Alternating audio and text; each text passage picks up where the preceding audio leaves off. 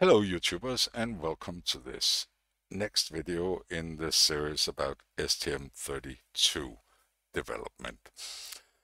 I have on several occasions mentioned that I don't particularly like the Arduino IDE, and one of the reasons why I don't like that IDE is the fact that it doesn't have any debugging features.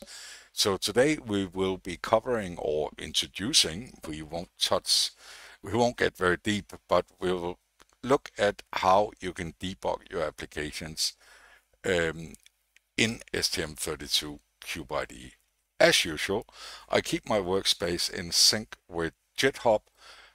So the first thing I always do when I start working is to do a git pull to make sure my local clone is up to date with the repository which we see here. So right now this git repository is synchronized with my workspace.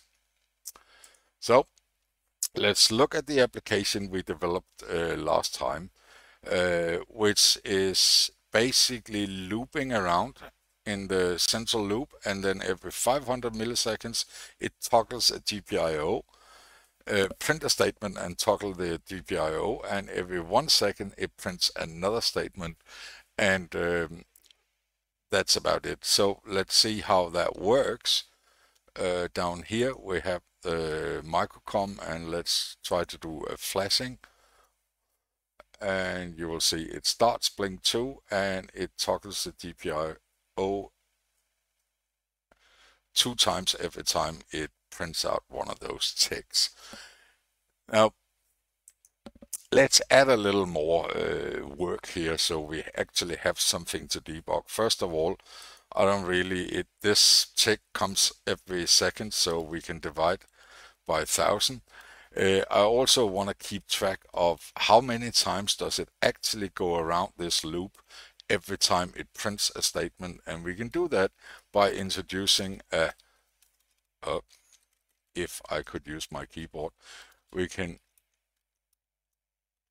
include a loop count variable which we increase once every time it goes through the loop, and then when we print the statement we can add loop count equals that, and then over here loop CNC, and then we have to remember to reset that loop count every time it goes through. So let's try to see how that looks.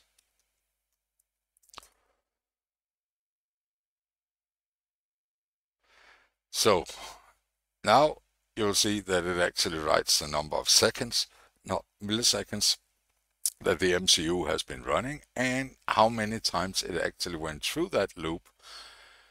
And that is about 2.6 million times. So the loop is executed 2.1 million times every time it prints out one of those statements. So basically a million and something between the toggles of the GPIO. There we go. So how does debugging work? Well, debugging, it's basically, if we go back and look at the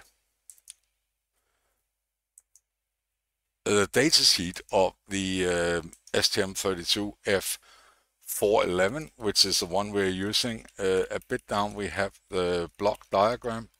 There it was. Let's zoom in on this a bit. You'll see that the STM32 have the ARM core, which is where everything is executed, but connected to that ARM core is the JTAG or debugging module, or whatever they call it, I don't know. So basically when you're running the debugging, it doesn't affect the core's execution. All the debugging is done in a separate module that has the ability to control the core, so it can stop the core, it can pause the core, it can modify stuff in the core. All very, very clever. So let's remove the video there, and let's fire up the debugger. You have seen me on several occasions execute the application by flashing, and it gets executed here. But if we want to debug, what we do is we click on this icon, debug the application. So if we click on this, the execution will start as normal. It will flash, it will start, and then it will halt the execution at the first instruction in the main loop. So this is down here. Right now, the application is not running. We can look at our video. The LED is not flashing, and the instructions have halted. We can look at the output. It started the blink. No, it actually didn't. It hasn't actually reached that yet. But let's try to step through the application. We have the ability to either step over an instruction or step into. So if we, right now, the next instruction that needs to be executed is hell init. And if we click F5, it will dive into hell init, and it will show, okay, so we are in hell init here, and we can single step through the instructions by clicking F6, pressing F6, and then we return and continue with the next instruction. So we can single step. So notice this, at the moment it has not printed anything that is from the old execution, but if we execute this, F6, it will actually print out that statement. Now it is possible to restart the running. So right now it's halted. You can see that up here, that is actually, you can resume or you can terminate the debugging. It's actually not terminating the application, it's terminating the debugging. So if we click resume here, you'll see that, and let's show the video there. Now the execution is running normally, and the printout at any point in time, we can pause the execution. We click pause, suspend, sorry. So it's suspended right at this location, and you will see that nothing is printed out and the LED is no longer blinking. An interesting feature here is that the moment we stop this execution, over here you can see the local variable in the function where the execution was stopped. So right at this moment in time, now was 19,485, and the last blink was 19,000. So, and the last tick was 19,000. So in a few milliseconds, it will actually execute this one up here. Now, that can be very useful, but it can also be very confusing. An interesting feature is you can add breakpoints. So we can add a breakpoint, for example, there, and we can add, let's do it here. So we add a breakpoint there, and we can add a breakpoint there. So now if we continue the execution, it will stop the first time it reaches one of those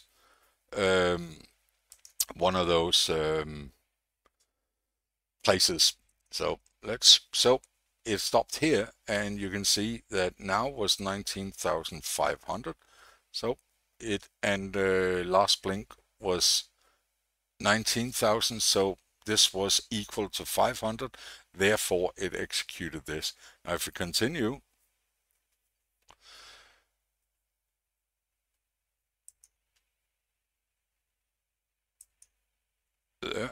it ends up now at 20,000.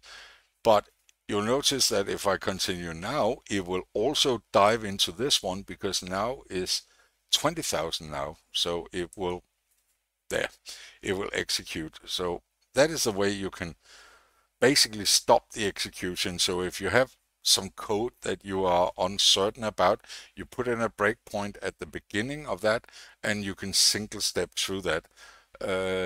In the run menu, you can remove all breakpoints in one go. Let's do that. And let's say we want to look at this part. We can add a breakpoint here, run until it reaches that breakpoint, and then we can single step to our function by pressing F6, and you can see the variables getting updated over here. Now that is of course a very, very powerful functionality to find mistakes or errors in your code. Another interesting feature is that you can monitor, sorry, I stopped it, I shouldn't have. Let's continue this again. Remember our getTick function? The way that worked is it returns a global variable called UV-tick, UW-tick. Let's copy that, and we have this tab over here called live expression, and we can add a live expression. We can add UV-tick, and then we remove all breakpoints. We don't want this to stop now, so remove all breakpoints, remove, and then we continue the execution. So now the application is running normally, prints out, but over here we follow the UV-tick live while it is executing.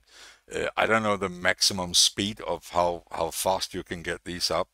As far as I know, you can only monitor global variables in this. So otherwise it will be over here in the variable, and if we pause, it will show